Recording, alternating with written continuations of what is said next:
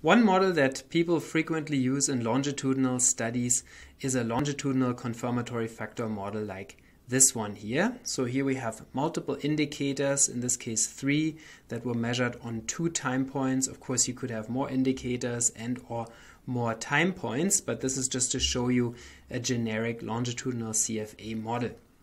And so one issue that we frequently face when we have a multiple indicator design and a longitudinal study is that a model like this often doesn't fit. And so the reason for this is, or one reason can be, that there are indicator-specific effects or method effects, meaning the same indicators are more highly correlated with themselves across time. And that's frequently the case because we use, for example, questionnaire data in the social sciences where the different indicators might be different items, they might show different item wording, they might cover different content or slightly different facets of a construct that we want to measure.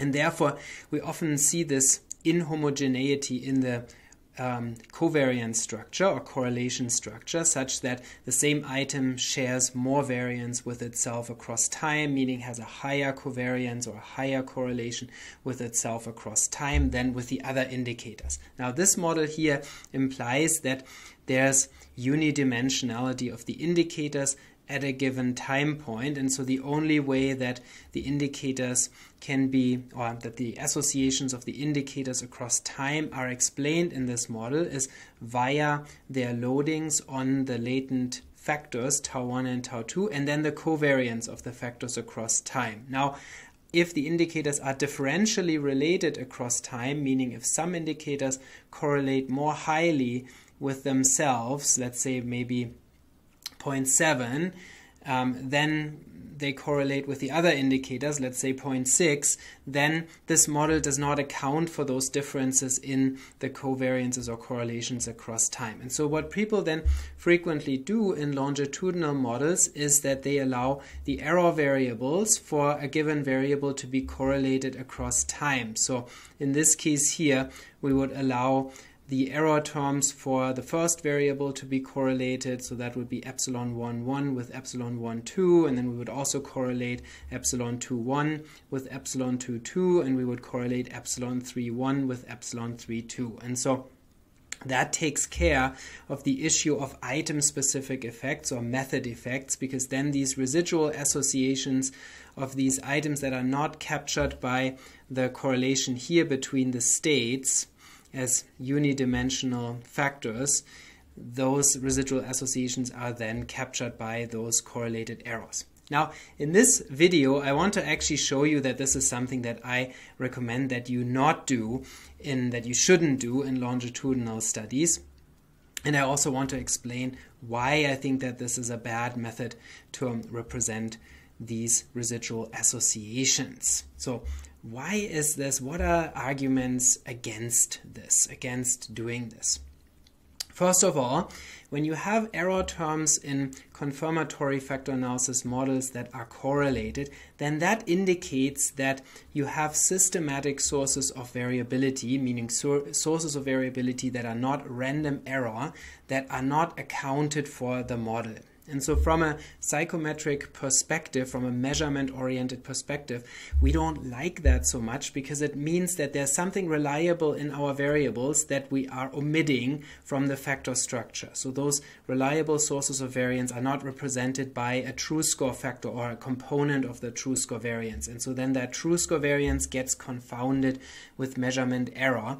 And that has the consequence that then we would be underestimating the reliability coefficients for our measurements. And that's often something that we're interested in when we estimate models of longitudinal confirmatory factor analysis or other CFA models. We want to find out how reliable are the measures, and we want to get a good estimate, a good model-based reliability estimation. Now, in this case, if there are correlated errors, then we will be underestimating the reliabilities of the indicators, and there's no way to disentangle what is measurement error here and what is systematic variable specific effect. So that's one downside, is that you would be confounding the systematic source of variance with error. You would be underestimating the reliabilities of your measures.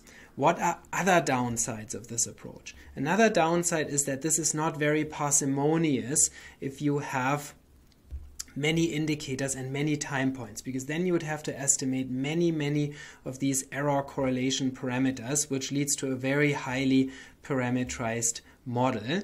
And also, in that situation, oftentimes you will find that many of these error correlations are actually not statistically significant. They are near zero, they may not be significant, and then what do you do with them? So how do you interpret that? Because if you keep them in the model, then you have parameters in the model that are not needed. So you have an overly parameterized model with effects that are zero. If you drop them from the model, then the interpretation of your state factors changes, because then some indicators do not have specific variance, and some indicators, or the specific variance for some indicators, then becomes part of those state factors, the tau 1 and tau 2 factors, and that can cause interpretation difficulties, because then you don't have the same, so say, symmetry in the model, and this is something then that is purely data driven, and it can also be arbitrary or a little bit depending, not arbitrary, but it can depend on chance a little bit, which correlations are significant and which ones are not. And there can be something like type 1 error inflation when you have when you test many of these correlations, and stuff like that. So you have many additional parameters in the model, and that can cause problems for the interpretation when some of them aren't significant. Now, how can you solve this issue? Or what is a more parsimonious way that avoids some of these issues that I mentioned with the correlated errors or correlated residuals? I want to show you one approach here. There are other approaches for longitudinal data where they also address this issue, but I want to show you one approach that I have found useful in my own work. So instead of putting correlated errors into the model, you can choose an approach where you pick one of the indicators as reference and you introduce method factors or indicator-specific factors for the remaining indicators to contrast those indicators against the reference indicator. This approach was first introduced by Michael Eid in the context of latent state trait models, and the reference is included here in the description for this video in case you want to check this out more. So the idea is you pick a reference variable. In this case, that would be the first variable, y1t, and you can see that now the latent factors also have an index for the variable because they are now specific to this indicator, this marker indicator. And so this could, for example, be a variable, an item that has been shown in previous analyses to be a marker indicator, some item that or variable that loads especially highly on the construct, or an item that from a substantive perspective is a very good marker that captures the content of the construct very well. So that indicator you would choose, or in case you don't know which one is particularly special or a marker indicator, you could just arbitrarily pick an indicator if you think that the indicators are essentially measuring the same construct. And so then in addition, you add a method factor for the second and for the third variable, and that method factor, those method factors capture the residual associations across time. So they capture stable residual variance in those non-reference indicators that are not explained by this association of the reference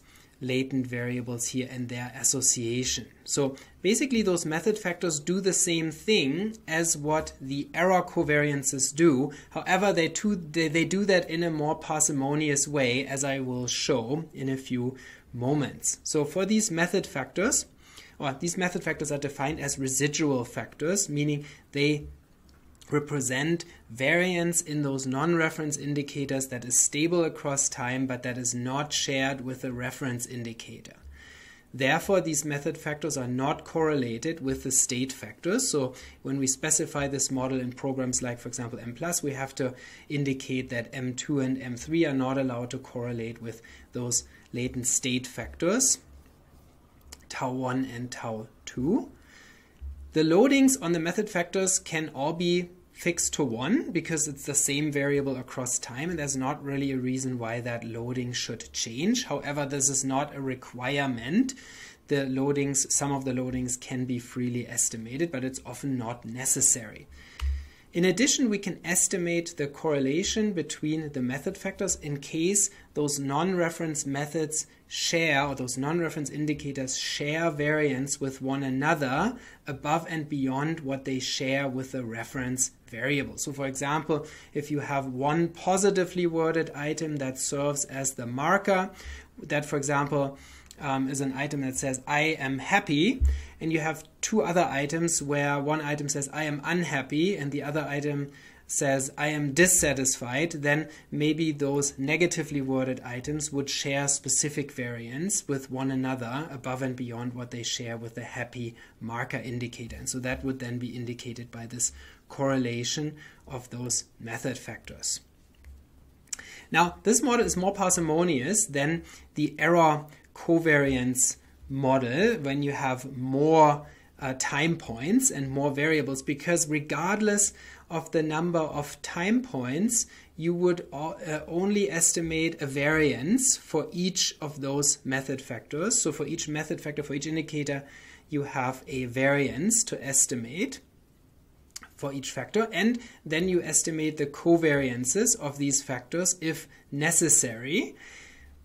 But with correlated errors and more time points, you would have a lot more parameters, because for each additional time point, you have more of those correlated errors. But here, as long as you don't estimate the loadings freely on the method factors, there will be no additional parameters for more time points. There will only be additional parameters for more indicators, because for each additional indicator, you will have to add factor variance and then also the covariances of this factor with the other factor. So in general, under many conditions, this model leads to a more parsimonious representation of the data than a model with correlated errors. And also here you have a clear separation of the variance components, because the systematic but indicator specific variance is now not confounded with measurement error for the non-reference indicators, but rather that specific variance is now represented by those method factors here. And so they explain that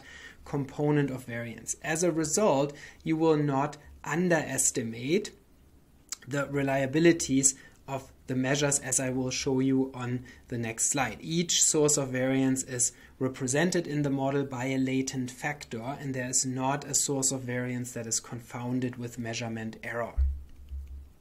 So here you can see the variance decomposition based on this model. Since the conventional state factors tau and the method residual factors m are uncorrelated, we have an additive decomposition of the observed variance. So the variance of each measure in this model can be broken down into variance that is due to the reference state factor plus method variance or indicator specific variance that is unique to a non-reference indicator, not shared with a reference indicator, and then measurement error. And so previously in the model with correlated errors, these two sources of variance here, the last two, would be confounded, but here they're not confounded. They can be separated, and so therefore we can now also look at these different sources of variance separately and quantify them, which is also an advantage of this approach over an approach with correlated errors, because we can learn a lot more about our measurements now with this approach. We can define a so-called convergent validity coefficient. We also sometimes call that a consistency coefficient, because that coefficient indicates the consistency between the reference indicator and the non-reference indicators. And so for the non-reference indicators, this can be computed as the variance component that these indicators have in common with the reference indicator, and that's given by the reference state loading lambda squared times the variance of tau divided by the observed or model implied observed variance. And you can also easily calculate that just simply based on the squared standardized loading of a non-reference measure on the reference state factor. So for example, if you find that convergent validity is 0.6, then it means that 60% of the variance in that non-reference measure would be accounted for by the reference state variable, or we could say shared with the reference indicator. And then we can also determine the variance component that is due to the method factor. So that would be called method specificity, or you could call it indicator specificity. That is given by the ratio of the method factor variance over the model implied observed variance, or you can easily calculate it based on the standardized method factor loading squared. And so, for example, it might be, you might find that method specificity maybe is 0.2, then that would mean 20% of the variance in that indicator is specific variance, is not shared with the reference indicator. So we have 20% indicator specificity. And you could also interpret that as unique trait variance in the sense of latent state trait theory, because this method factor is kind of like a residual trait. It captures stable variance across time, or covariances across time. And so it can be interpreted as like a unique trait effect, so to say. Those two coefficients, convergent validity and method specificity, add up to the reliability coefficient. So for example, if we found convergent validity was 0.6 and method specificity was 0.2, then the reliability of that variable would be 0.8, or 80% of the variance is systematic variance. And that shows you an advantage, again, of this model over the model with correlated errors, because now this variance component that previously was confounded with measurement error is now here represented as a systematic source of variance. It's represented by this method specificity coefficient MS, and so therefore we will not be underestimating our reliability coefficient for a measure, because this source of variance is now here is represented here. And so we can use the sum of convergent validity and method specificity to determine reliability, and reliability then will be more appropriately estimated than in a model with correlated errors.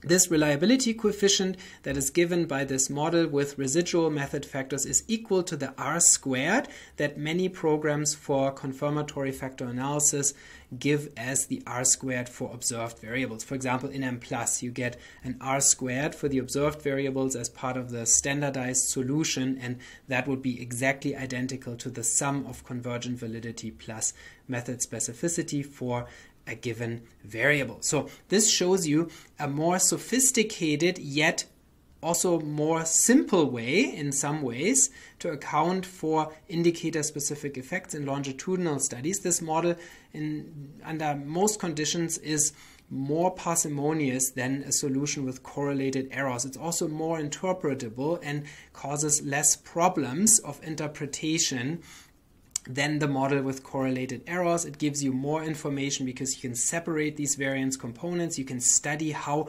homogeneous your indicators are. You can quantify that homogeneity with these coefficients, so you can find out is there a lot of specificity in these measures, or is there high convergent validity of these measures.